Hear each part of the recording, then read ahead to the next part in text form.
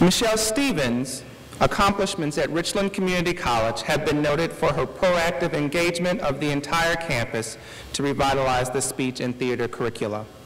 Her work is holistic in scale, creative, progressive, and innovative in concept, and foundational to enhance academic integrity in its various respects, from instruction, whether in traditional or online learning, to assessments and evaluations.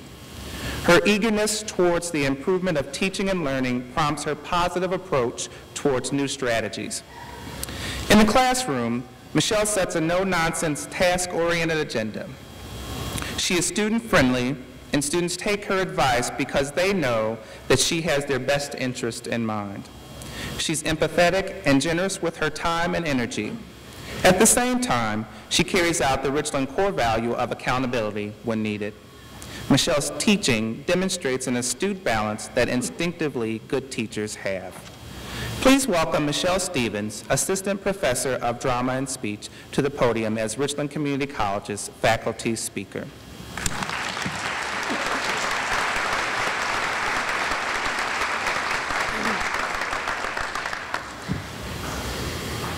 Welcome, graduates, family and friends, and colleagues. Graduation is one of those unique events in a person's life where people are inspired to take a moment and reflect on the events that have led them to where they are now and what might be waiting for them in the months and years ahead. You have all come from different backgrounds and experiences. Some of you find yourselves right on track, moving toward a larger goal. Some of you find yourselves at a crossroads with many choices ahead.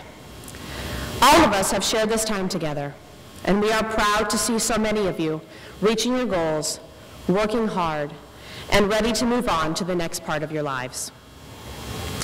In 2007, I sat in my first graduation here as a faculty member, and one of the speakers that day got up and said, "Richland Community College is a part of your journey. It is not a destination." An important thing to remember as you look toward the future, a sad thing for us here who have gotten to know you and will miss you when the fall semester rolls around again.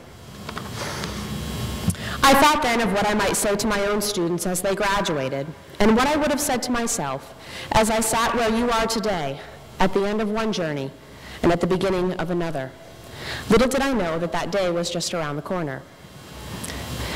Graduates, what I would like to share with you today is this: there is nothing that you cannot do. We have grown up together as spectators, watching people be successful, change the world, and make a difference. I am here today to tell you that you are those people. Do not be persuaded into thinking that success and happiness is something that happens to people. It is something that you make happen. A mentor of mine once said to me, "Michelle, it is not the brilliant people who make a difference and are successful. It is the people who are most doggedly determined." I have had the pleasure of having so many of you in my classes, and I can safely say that determination is not something that any of you lack. Many of you harbor dreams that seem so big and fantastic that they seem outside the realm of possibility. They are not. Many of you are right now reaping the rewards of taking steps toward making that dream a reality for yourself, and I cannot congratulate you enough. Some of you may be unsure of what your next steps are. If you are unsure, step forward with gusto. Dream big. Don't sell yourself short. This is your life, and you are the one that will live it. Steve Jobs, one of the most innovative businessmen of our century, insists that the ones who are crazy enough to think that they can change the world are the ones who will. It is easy enough to sit back and say to yourself, people like me aren't poets, aren't inventors, aren't CEOs, aren't famous, aren't the type of people who change things, create things, improve things. I am here to tell you today that that is exactly who you are. Today is a day of celebration, but as you move into tomorrow and into the months ahead, don't let this feeling fade. Keep it, nurture it, pass it on to the people in your life. Dreams are one of our greatest natural resources.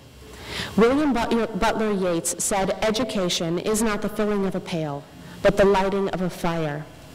It is now your job to move out into the world and share what you have learned and what you will learn with the people you meet.